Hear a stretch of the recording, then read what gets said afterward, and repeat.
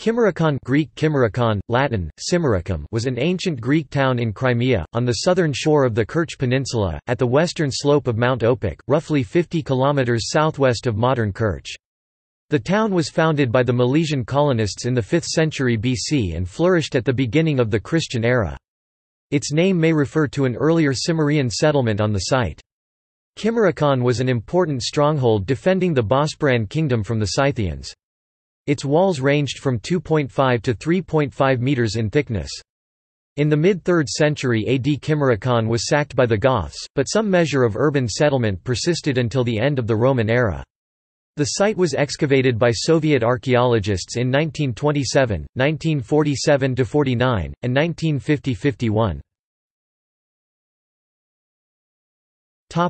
See also: